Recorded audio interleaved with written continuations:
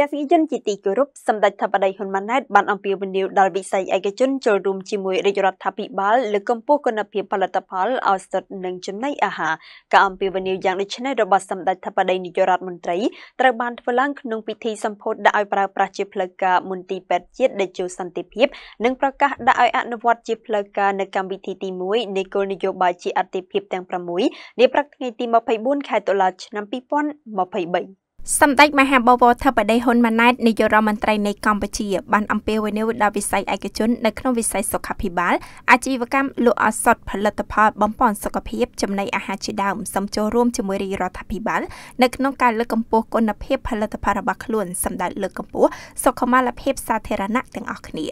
ការថ្លែងអំពាវនាវយ៉ាងដូចនេះរបស់សម្ដេចធិបតីនាយករដ្ឋមន្ត្រីត្រូវបានធ្វើឡើងនៅក្នុងពិធីសម្ពោធដាក់ឲ្យប្រើប្រាស់ជាផ្លូវការនៅមន្ទីរពេទ្យជាតិដេជោសន្តិភាពនិងប្រកាសដាក់ឲ្យអនុវត្តជាផ្លូវការនៅកម្មវិធីទី1នៃគោលនយោបាយជាអតិភិបទាំង6នាព្រឹកថ្ងៃទី24ខែតុលាឆ្នាំ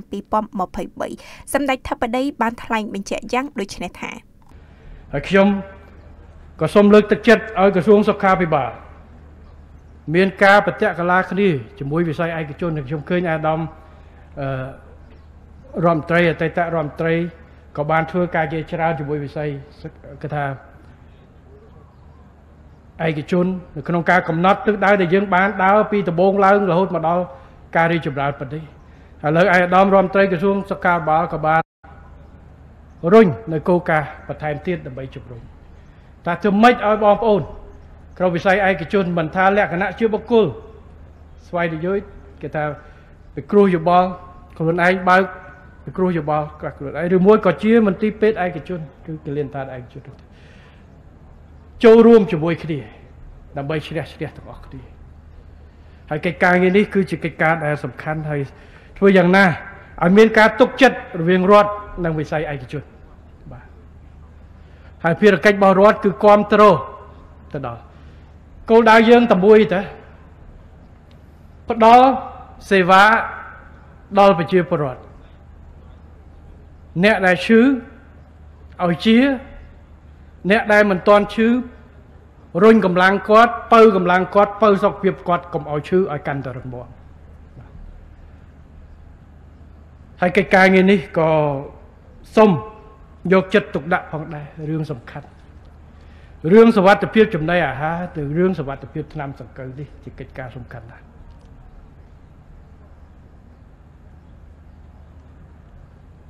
អត់មានពីណាម្នាក់ជាអ្នកផ្គត់ផ្គង់ទាំងអស់ទេ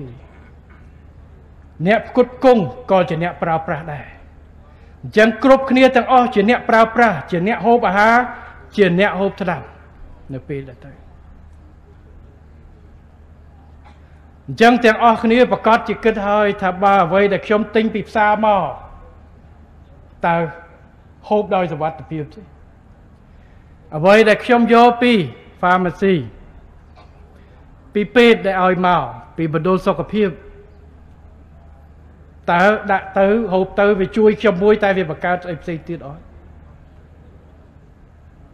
អញ្ចឹងការរួមគ្នានេះខ្ញុំគិតថាទាំងអ្នកលក់ទាំងអ្នកទិញទាំងរដ្ឋាភិបាលសិតតែមានឆន្ទៈគោលដៅតែមួយទេប៉ុន្តែយើងនៅមានចន្លោះប្រហោងនឹងការងារដែលត្រូវធ្វើពុករឹងឡើងវិញកន្លងទៅថ្មីនេះក៏មានការអនុវត្តវិធានការមួយចំនួនរបស់ក្រសួងសុខាភិបាលទៅលើបាទអ្នកពាក់ព័ន្ធមួយចំនួនដែលលក់ផលិតផលប៉ះពាល់ទៅដល់សុខភាពរបស់ប្រជាពលរដ្ឋក្រោយពីមានការណែនាំហើយយើងមិនអាចធ្វើបានប៉ុន្តែការអនុវត្ត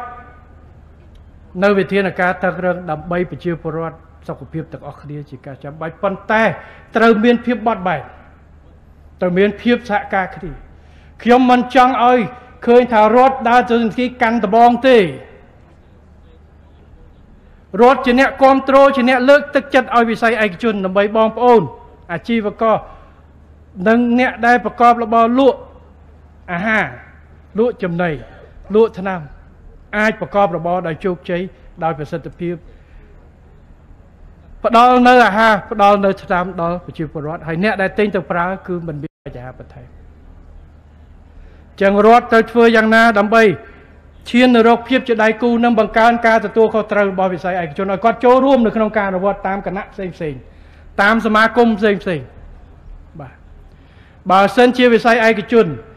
តាមសមាគមតាមគណៈជំនាញផ្សេងសុខាភិបាលអាចបង្កើតតួនាទីដើម្បីអប់រំណែនាំដើម្បីយើងពង្រឹងនៅក្នុងវិស័យនេះហើយមានការចូលរួមរបស់បងប្អូនដែលលក់ដូរយើងនឹងឈានទៅដល់ការគេហៅឈ្នះទាំងអស់គ្នាហើយខ្ញុំសូមអំពាវនាវដល់បងប្អូនទាំងអស់រាជរដ្ឋាភិបាលមិនចាត់ទុកបងប្អូនជាសត្រូវទេផ្ទុយទៅវិញ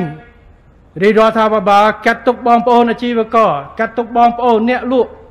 ទាំងអនឡាញទាំងផ្ទាល់ទាំងអស់ទាំងចំណីអាហារទាំងថ្នាំគឺជាដៃគូដែលមិនអាចហើយជាគោលដៅដែលរដ្ឋត្រូវជួយដូចគ្នាតែយើងត្រូវរួមគ្នាដើម្បីធ្វើដើម្បីផលប្រយោជន៍រួមទាំងអស់គ្នាដូចខ្ញុំនិយាយចឹងអត់មានពីណាលក់គ្រប់មុខហូបគ្រប់មុខទេសំបីតែអ្នកខ្លះគាត់មានដីគាត់ដាំបន្លែក៏ដោយគាត់ចំសัตว์នៅក្នុងខ្លួនក៏ដោយប៉ុន្តែនៅតែត្រូវពេលទៅហូបនៅកន្លែងណាពេលឈឺត្រូវតែទៅរកថ្នាំហើយ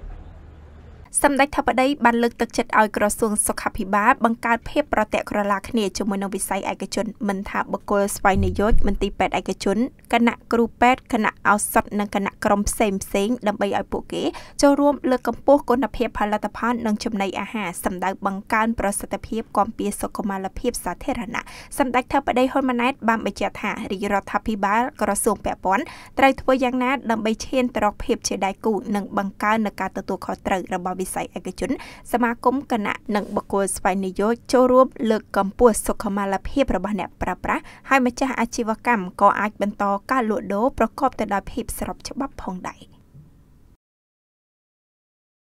កម្មវិធីនេះឧបត្ថម្ភដោយស្រាបៀរកម្ពុជា